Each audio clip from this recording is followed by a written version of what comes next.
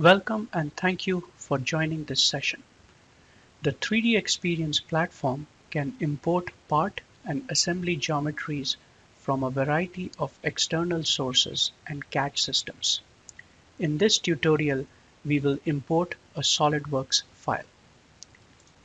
Here is an example of a Solidworks assembly that we will import into the 3D Experience platform.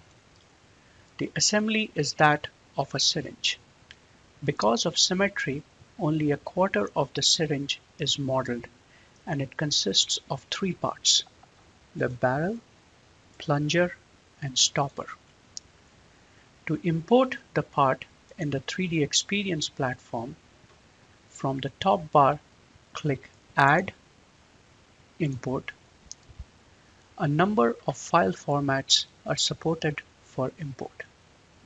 For this particular example, we will select the SolidWorks format. From the source menu, select where you are importing the file from. Click Browse and navigate to select the file to import. Click OK to finish the import. A Converting Data dialog box appears, displaying the progress of the data conversion.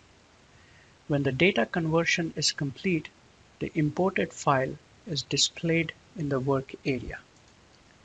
Note that the graphics properties and the units of the assembly are correctly taken into account on import.